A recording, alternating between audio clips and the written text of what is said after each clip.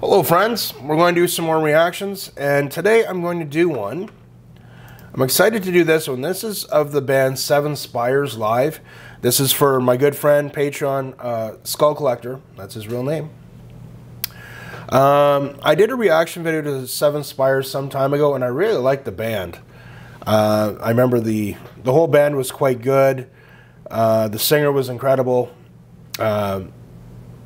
And I remember the guitar player, I really liked his tone, I liked his playing, but it wasn't just a shred fest when he did a solo, he played for the song. So this request is a live performance. They're playing at the Masquerade in Atlanta.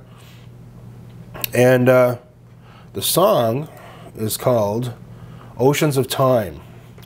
So we're going to check it out, and let's see how it goes.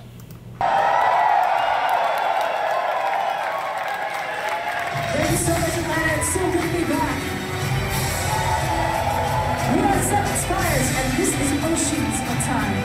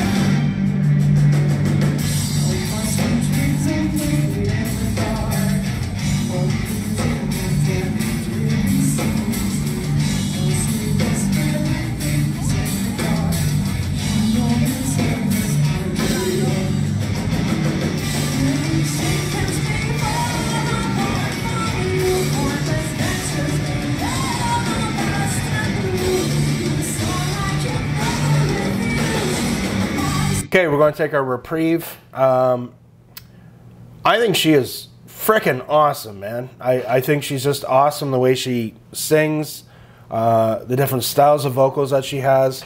You know, watching a band live, it's one thing to see a video, but when you watch a band live, it's pretty hard to hide any mistakes or any mess-ups. And this band is quite good. A couple of things that I note about them. So they have keyboards, and there's no keyboard player, so either that I can see, so it's either, I think someone had told me, might have been Skull Collector. Sorry guys, I'm still with the vid, and I'm stuffed up a bit, despite being medicated.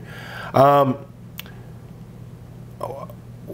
they must have keyboards as backing tracks or sequenced into the show. Why wouldn't they just get like a live person to perform the keyboards? That's one of my questions. And also the guitar player, he's got a great guitar tone. He's using a Black Star setup, but he has a Kemper modeling amp, so I'm kind of looking at that. He probably has a fairly complex setup. I never had good luck with Black Star amps. Sorry, Black Star, prove me wrong. But anyway, he's got a great guitar tone.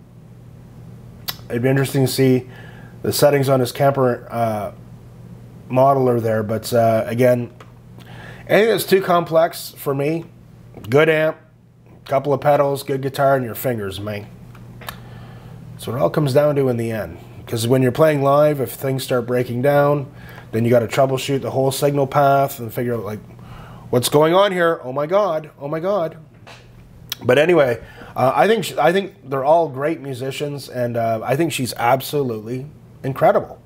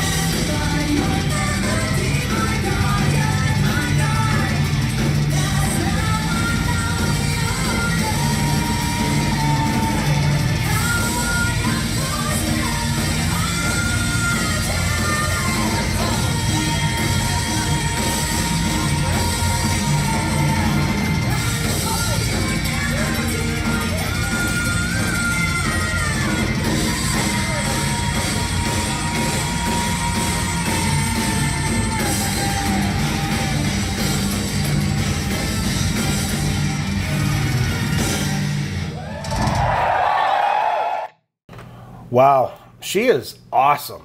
I really like this band. Skull Collector, out of all the requests so far that you've given me, I really am into this band.